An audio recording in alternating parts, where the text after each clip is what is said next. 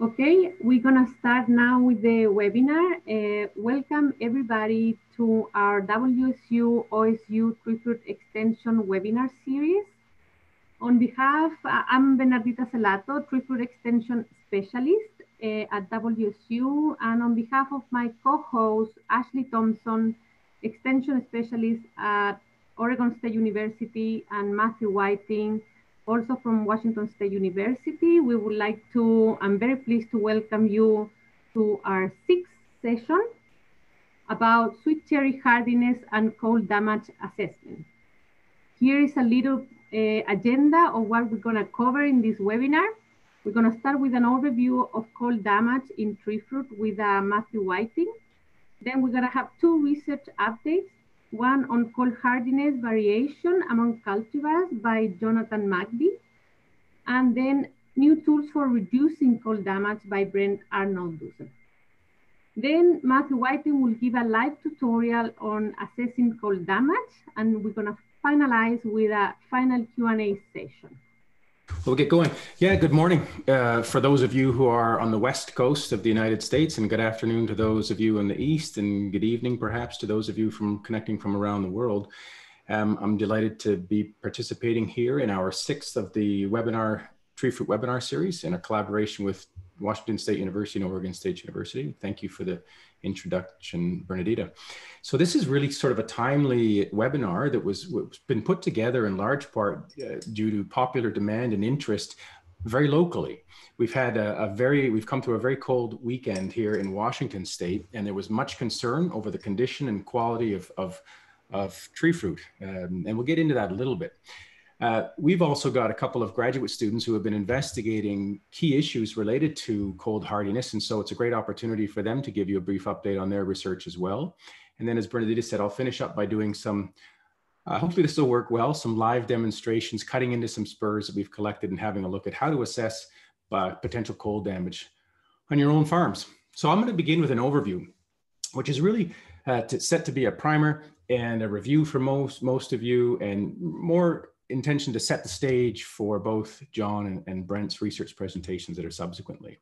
So I'll talk very briefly about why we are concerned about cold damage, and touch on briefly how actually these cold temperatures do damage tissues, and then looking at this issue of cold hardiness. How is it gained? How is it acquired? How is it lost? And also a little bit about how we actually assess cold hardiness in research terms, how you might be able to do it yourselves, and some of the tools that we use to do that.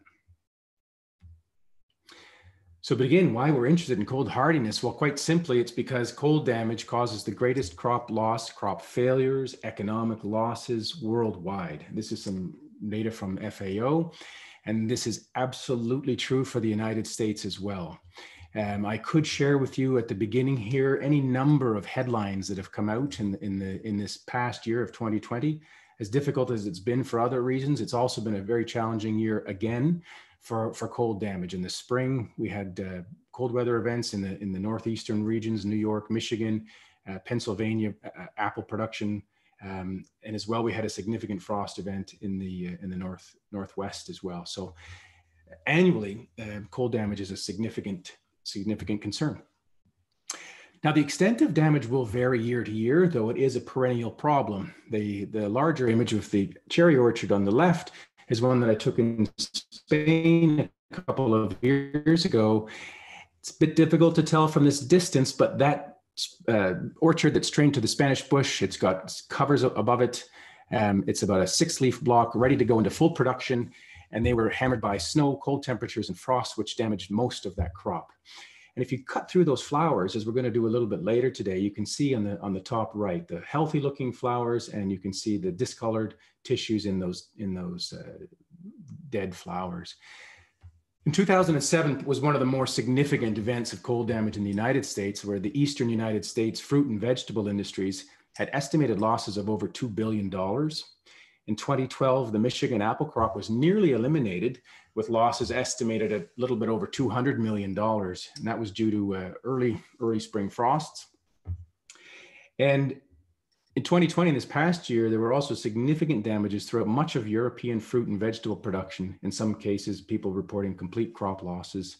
in other cases, significant reductions in yield. So this is a perennial problem. This is a global problem. So the issue is that plants, or plant parts more specifically, will freeze when they cannot avoid ice nucleation and they cannot prevent the growth of ice. So there's actually a lot to this. Ice nucleation is a fascinating process that is influenced by intrinsic and extrinsic features within the trees. And that is the event when ice crystallizes and begins to propagate and grow through plant parts and plant organs, that freeze damage occurs. And we'll get into that, just scratching the surface. Don't have time to go into a lot of the details of that. But if you take a look at a typical plant cell, there are two ways in which ice will form. The first of which is extracellular, or outside of the cells, or it's essentially in between the cell layers in the apoplast. This creates, as ice forms there, it creates a difference in water potential though. So this is a non-lethal formation of ice, and it does not kill the cells. But what it can do over time, as temperatures progressively decline, more and more water exits the cell and is transferred into the apoplast, and it does freeze, can continue to freeze. And this over time will dehydrate the cell and lead to cell death. So ice forming in the apoplast withdraws water from the inside of the cell, dehydrating the cell and causing cell death. The second one that happens when temperatures continue to drop is intracellular ice formation. And that is essentially immediately lethal to plant cells. There's a loss of membrane function, and electrolytes and cell contents can no longer be contained, and there is cell death. There was an interesting paper about 20 years ago that was published looking at low temperature scanning electron microscopy. This happens to be tobacco leaves. I just wanted to point out some of the features. On the left is a control, or a non-frozen tobacco leaf. This is a transverse section through the leaf where you can identify the palisade mesophyll cells and the spongy mesophyll cells. And there's good turgor. You can get that idea from the shape and from the structure of these cells. I want to contrast that on the right, where they froze these tissues at a rate of about 4 degrees Celsius per hour and retrieved those images at -20. And now you can clearly see total cellular collapse in both the palisade and the spongy mesophyll layers. And this is indicative of what I mentioned in the previous slide. This is a process of freezing-induced cellular dehydration. So that extracellular water that was forming withdrew water from the cells and led to their death through dehydration. And this is a process that occurs in apple and cherry and pear buds and tissues as well. So when does this dehydration, when does this freeze damage occur? Well, we can classify the processes into 3 distinct periods. The one that we're in the Northern Hemisphere experiencing right now is this late fall, this early winter period. And the damage can happen before the plants have acclimated. I'll get into that acclimation process a little bit in the next couple slides. The next period that we can experience winter cold damage is in the middle of winter, when trees and buds have acquired their maximum hardiness levels. But at some moments, low temperatures can exceed their tolerance, and we can experience winter damage. And lastly, and sometimes the most problematic, is late winter or early spring. And this is following a deacclimation or beginning of new growth, bud swell, increased water content, and increased sensitivity of buds to cold damage. So we are currently right now in Washington State in this late fall, early winter stage. And there are several concerns for sweet cherry growers, and they would relate to floral buds and even vegetative tissue that may not have acclimated properly to the severe cold temperatures. I'm showing you an image here also. It's not from this year, but from a few years ago, where the apple growers had a significant percentage of their crop remaining on the tree, weren't able to harvest it before the cold snap arrived. And this has occurred this past season as well. And so growers will go to extraordinary measures to try to save a crop, in this case, running under tree irrigation water, which isn't particularly effective actually, but it does make for a spectacular photo. And when apples are on the tree and they have an internal core temperature of about 14 Fahrenheit, or I believe that's somewhere around -9 Celsius, then those fruit are clearly lost. We had an issue actually very recently after I was hired. This was in 2002, where we had what has become known as the Halloween freeze. And I'm showing you here just daily air temperature data over the month, late September into October and then into November. And you can see how it was declining and yet remaining fairly warm until the 31st, Halloween evening. This is in Prosser area when there was a significant decline to about 14, 15 degrees Fahrenheit. And we spent a lot of time after that freeze, cutting through spurs, cutting through buds, trying to evaluate and determine the potential of the loss. And we'll get into this a little bit later. So those late fall, those early winter cold events prior to acclimation can be significantly damaging. In midwinter, it's typically the period with the least damage. We found that though the temperatures are the most extreme, that typically by the time you get into the middle of the winter season, there has been sufficient acclimation and plants have achieved full endodormancy and are very resilient and resistant to cold temperatures. The exceptions come when you have warm weather spells, and that can be sometimes a day or two or a longer period of a week of elevated temperatures. And the issue here is that trees and buds will lose their hardiness level much faster than they regain it. So they can become quickly sensitive to when temperatures warm up in the winter and then return to normal or colder temperatures. And then there's a spring period, and this is generally the period where we experience the greatest damage and gets the greatest headlines with frost damage, wiping out crops. This happens every year somewhere in Washington state. Growers lose a percentage of their crop. And it's generally due to the increased water content, and therefore there's more water available to freeze in these tissues, and that leads to increased sensitivity to cold damage. And this is not a new idea. This has been evaluated for decades and decades. In fact, in my position, my predecessor's predecessor, Dr. Ed Probsting and some of his team, including Dr. Andrews and Dr. Willett, were involved with the early days of trying to develop hardiness and critical temperature charts to relate stages of cherry bud development to their sensitivity to cold damage.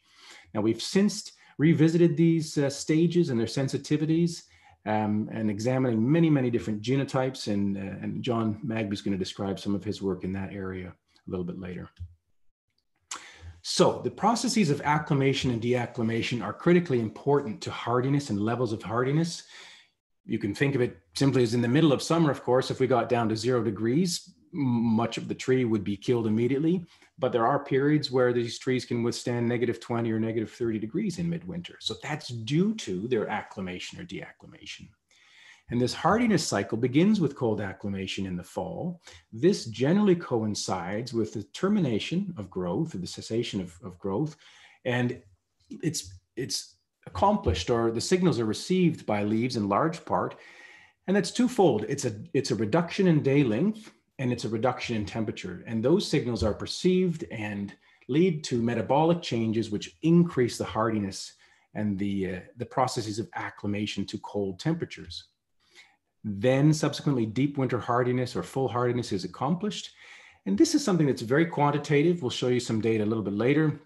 You can put very good numbers to this. And it's also reversible, as I've just been mentioning in the previous slides, that you go through these cycles of dehardening and rehardening. And this has been assessed for many different crops throughout the middle of the winter. And then these trees go through a process of deacclimation and increased sensitivity to cold temperatures in the spring. This process of deacclimation is almost exclusively driven by ambient air and tissue temperatures in the spring. And here's one example. There are many I could share, but this is one from some work that we published 6 or 7 years ago, looking at a seasonal trend in hardiness. So you can see it runs from the period of October, where we are now, in the Northern Hemisphere, through till April. This is bud break. This is for the cultivar Sweetheart. And so in the fall, you have the declining air temperatures, which are plotted in the top half of the figure. In the bottom half of the figure, we're showing you the LT10, the LT50, and the LT90. So that is the lethal temperature that was sufficient to kill approximately 10% of the floral buds, 50% or 90% of those floral buds. And so you can see that those temperatures required to kill 10 or 50 or 90 decline as those natural air temperatures decline. And you can also see that hardening and dehardening process though. There's a warm spell here in the fall, and you can see as a result, the hardiness that had been accomplished was lost partially, and buds were killed at warmer temperatures in response to that. Then you get into the maximum hardiness level. This is generally throughout the midwinter. It tends to be fairly stable. You tend to have less variation between the temperature to kill 10 and the temperature to kill 90%, or fully kill all the floral buds. And then you get in the process of deacclimation. Again, this is driven by warming temperatures in the spring, and you can see that quite quickly that hardiness is lost and tissues become sensitive to cold temperatures. So how do we assess hardiness? I want to just touch on this very briefly. There's quite a bit that one could go into here on the different techniques. I want to begin with the simplest one. This is just visual observations. The picture on the right is a Granny Smith tree that we were digging through years ago in response to these late fall freezes. And what we're looking at here is the cambial tissue, trying to assess the kind of tissue death to the phloem and to the cambium tissue. And you can do that by cutting through the bark, through the cortex layers, and assessing just visually the coloration. Typically that's done several days after the concern temperature. You can also sample buds and cut through those. And actually that's what we'll get into a little bit later in the webinar. Another technique is to take tissues and look for the conductivity of these tissues, or the conductivity of extracts. And that's due to the fact that internal cellular freezing, which kills the tissues, leads to loss of membrane function and leakage of electrolytes. And so you can higher electrolyte leakage is an indication of increased damage to those tissues. And then the one that we've spent the most effort on, the most time with, probably because it is in many ways more empirical, is using controlled freezing processes in programmable freeze chambers. And there are other various ways to use these chambers. I'm going to show you very briefly differential thermal analyses. There's a more recent techniques when exotherm analysis is not possible in the fall or in the spring. And different processes have been developed, including those that are called polar pods, or a vending machine that's been utilized. You can also use differential scanning calorimetry to assess exotherm analyses. So very briefly, I'll describe differential thermal analyses because both of the subsequent presenters will describe some of their work in collecting DTA analysis. In essence, what we do is we take buds or spurs and we place them on thermoelectric modules in a freezer. And that's an illustration here in the bottom right. You can see inside these aluminum tins a couple of thermoelectric modules. Now, these are sensitive and can detect the latent heat of fusion. So as water freezes, it's an exothermic reaction, and that is detected by these thermoelectric modules. And that's converted into an electric signal that is then measured by a data logger.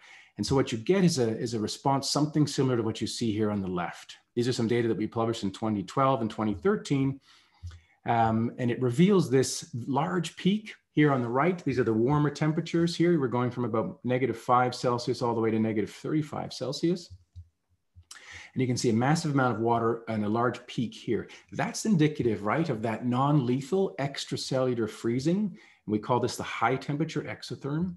And now as the temperatures decline, you begin to pick up these very precise peaks, which are those low temperature exotherms, which are indicative of a freezing of a floral meristem. Now you can use these data when you collect numbers of buds and numbers of replications, to using various logarithmic formulas to determine lethal temperatures that are required to kill, for example, 10%, 50% of the buds, or 90.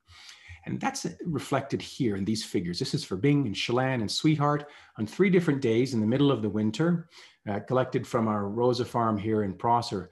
And what you're seeing here is each exotherm plotted versus temperature. So again, we're going from about -5, in this case to -25 degrees Celsius. And you can see that some buds freeze at -7 or -8, and some buds in that same cultivar, same sampling date, are hardy to -15, -20.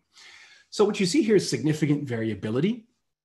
You see variability over time, over sampling date. So for example, on February the 2nd, the buds had much greater hardiness than they did here on February 29th, right? You can also see differences among the cultivars. So those curves are a slightly different shape. And there's also differences in hardiness on individual dates among cultivars. And John's going to describe his work in this subsequently. But also within cultivar, and this is something that's particularly intriguing to me. Why is it, for example, that some buds on the March 29th in Bing were frozen, were killed at a temperature of about -10 degrees, and yet others were hardy to at least -20? So there's a lot of variability.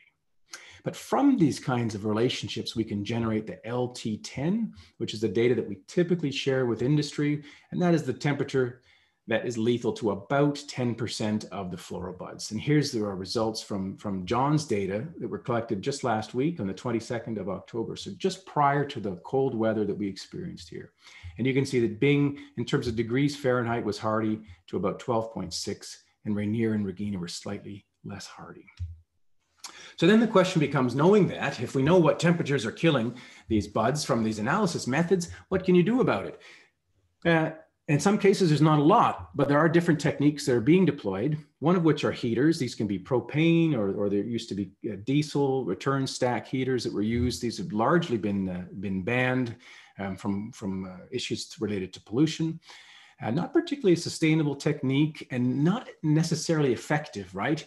We sometimes describe these as heating the sky because much of that energy is going directly vertical, and less is radiated into the canopies.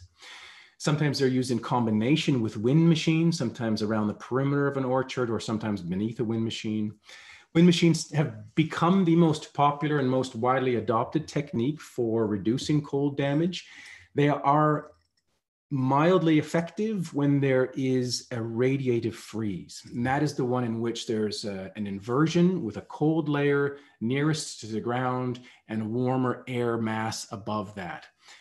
And the wind machines simply function to displace and exchange that air, displace the colder air mass and replace it with the warmer air mass from above. So they can be effective for a few degrees in these radiative frosts. Of course, they are ineffective when we're considering advective frosts, or large cold air masses that are moving through with some degree of wind speed. And similar to that photo I showed you before, irrigation is a technique that's sometimes used.